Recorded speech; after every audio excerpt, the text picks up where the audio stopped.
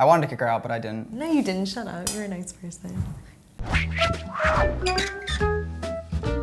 I'm Roxanne. I'm Wyatt. I'm Frankie1. Francisco, Frankie2. And we've been together for about 1.5 years. We've been together about 9 months. Today we are talking about the dumbest fight we've ever had. There was one time when we went on our first date and because of Roxanne, I crashed my car. Oh. It didn't really turn into an argument, but I'm pretty sure it was her fault for not telling me that there was a car on my side. I feel like we're gonna start an argument talking about this, but yeah, I remember on our first date, it was going really well. It was really cute. He like took me to San Francisco for dinner and like we were trying to park our car to go to dinner. Okay, his car. I was parking my car and I was trying to parallel park, so I was backing in like this, and then she was looking back like this, and then she doesn't say nothing. Nothing comes out of her mouth, and the next thing I know, it goes, boom!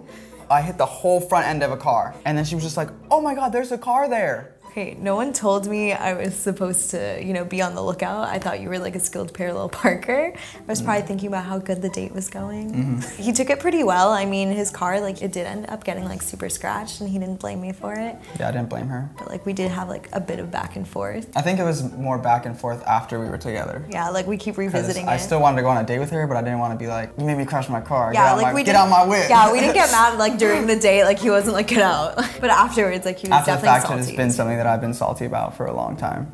You should have been looking. You should have called her out. I think I will take it to the grave. I will forever be salty that I had to pay my insurance $500 How is it my fault? Because you didn't say anything. Was I supposed to? It was the first date. You're supposed to just say, look, there's a car backing right there. I guess I'm like just like the designated lookout. I'm still gonna be salty. Okay, I have one that's different than his story, but it involves food and hangriness.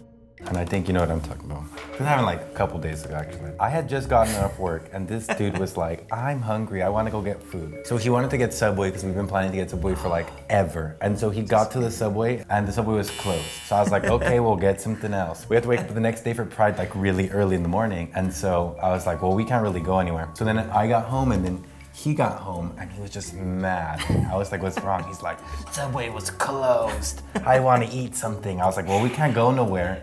And he's like, well, we can call a car. And I was like, I think I misunderstood him. And I was like, well, I can't call a car right now. We were proceeding to get ready and take a shower. And so I was like not talking to him kind of because he was mad.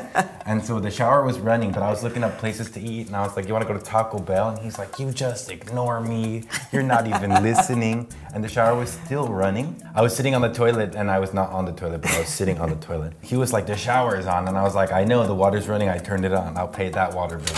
And that was that fight. Yeah, I was hungry and I wanted to be like baby, and I want him to be like, yes, let's go get food right now. Instead it was like, no, we shouldn't go, this place is closed, or no, it's far. I mean, he can be babied sometimes, but you're a grown-ass man. Yeah.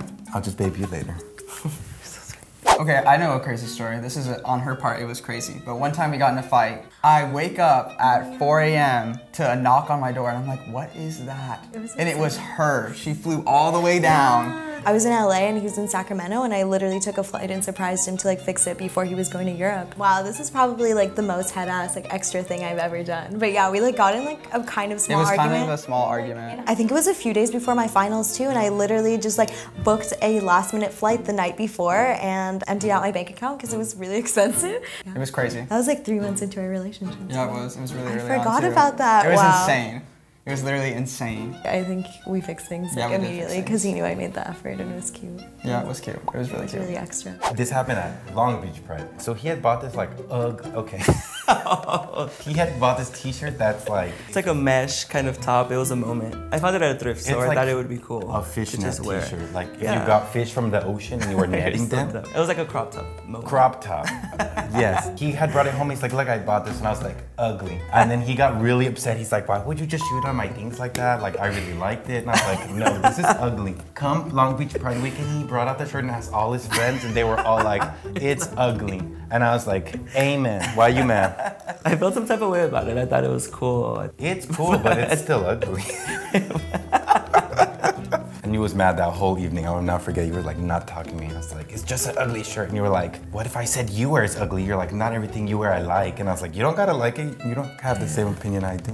that was a silly fight. We've had some like really extra moments, or like meme-worthy moments. Yeah, we've had meme-worthy moments, but not a lot of arguments, so... That's good. I guess advice to people out there, don't argue with your girl. She'll win. Yeah. She'll win. I love him, so it's never really like... It's never that serious. It's my best friend, so we have You make me Done cry with on this. video right now.